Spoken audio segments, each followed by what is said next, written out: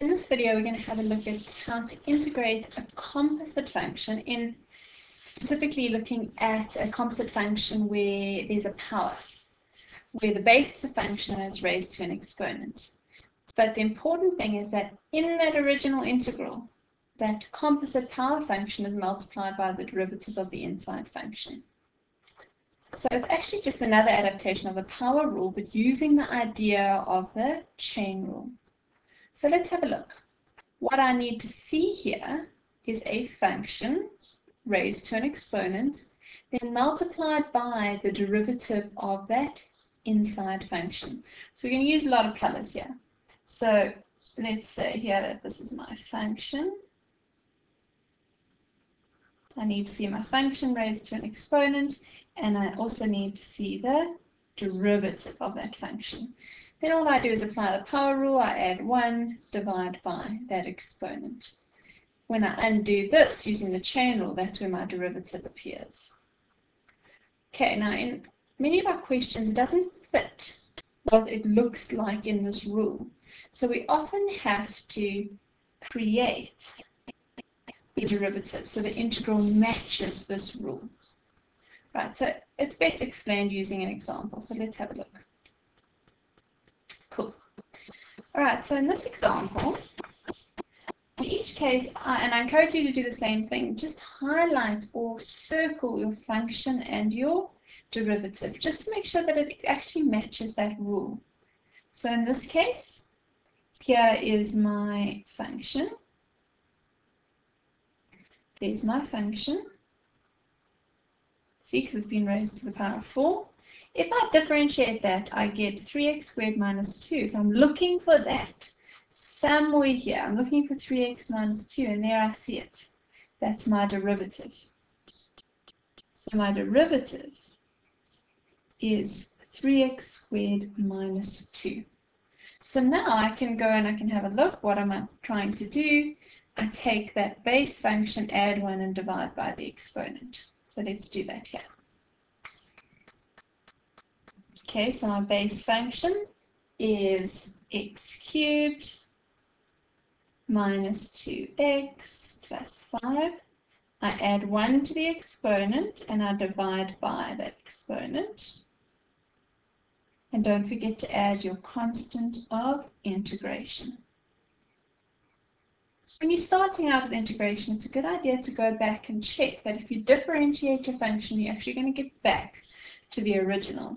So let's differentiate this, bearing in mind that we need to use the chain rule. If I had to differentiate this, I would take that out as 1 over 5. Using my chain rule, I first differentiate the outer function. I'd bring the 5 to the front, which immediately cancels with the 1 over 5. And I would subtract 1. So I've started with x cubed minus 2x plus 5 to the power of 4. Then I would go inside that function and I would differentiate it. So I get 3x squared minus 2, which is exactly what I see there. So the fact that this original function has the derivative means I use the chain rule here to get there. So I have to take that into consideration when I'm going that way as well. Cool, let's try another one.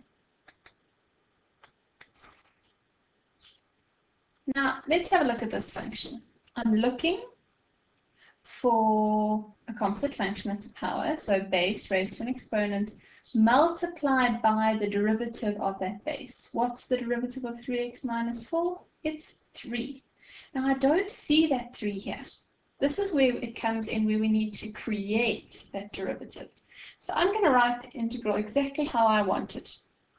And that's what's quite cool about maths. You can do a lot of manipulation as long as it's mathematically legit.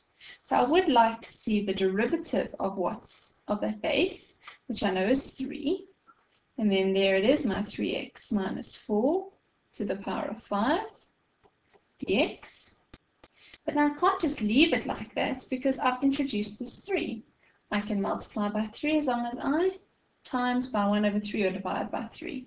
That 1 over 3 can be inside or outside. I put it outside so it doesn't interfere. Alright, so let's have a look. Does it now fit my pattern? There's my function that's being raised to the exponent. Then I go inside that function and the derivative of 3x minus 4 is 3. So there's the derivative. Now that it matches the rule, remember the rule says you just go to the function, you add an exponent, and you divide. But don't forget that I've also got a 1 over 3 here. I go to my function, which is 3x minus 4. I add 1 to get an exponent of 6, and I also divide by that exponent. Don't forget your constant of integration. Now simplify it to make it a bit more pretty.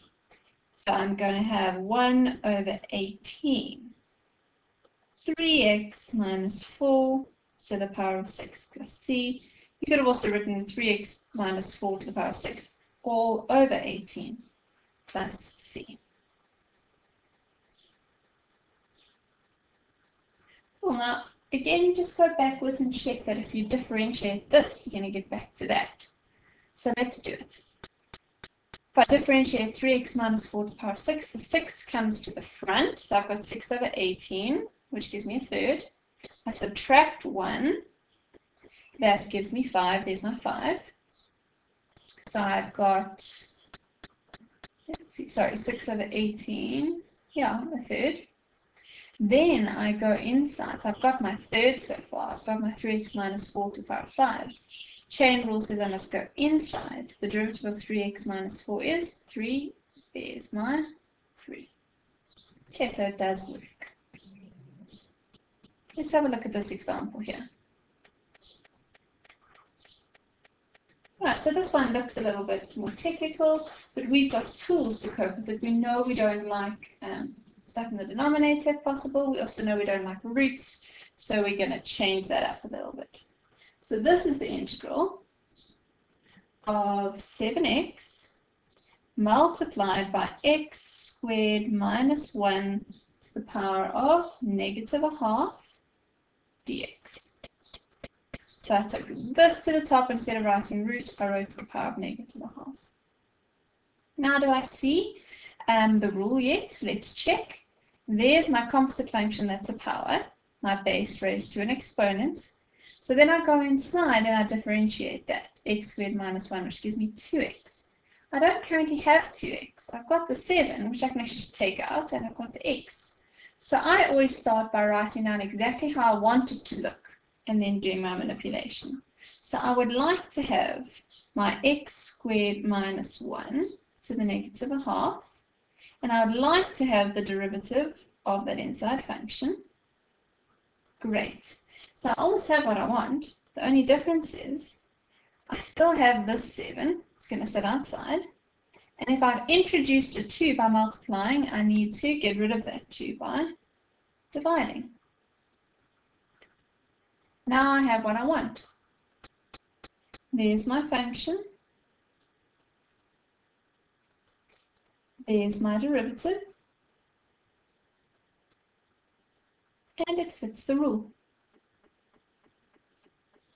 Right, so let's apply the rule here. That 7 over 2 just sits there. Times by, I've got my base and I raise. And I add 1 to the exponent. So negative a half plus 1 gives me a half. I then divide by that and add my constant of integration. Make it a bit prettier. 7 over 2 divided by half is the same as 7 over 2 times 2, which gives me 7. I don't like to leave my answers with fraction exponents, so let's rewrite that. That's x squared minus 1 rooted plus my constant of integration. Okay, now let's see if we can go backwards to differentiate. I'm actually just going to start here, because if I was starting at this point, I'd have 7 x squared minus 1 to the power of a half. Okay, well, actually, let's start that. The half comes to the front. A half times 7 is 7 over 2. Cool. Then I go, so there's my 7 over 2. Then I go inside, and then I subtract 1. That's my negative a half. Then I go inside, differentiate x squared minus 1, and I get 2x. Pretty that up, and I get that. Right, so that's how we use this rule, and this rule will be very useful later as we do more and more integration by inspection.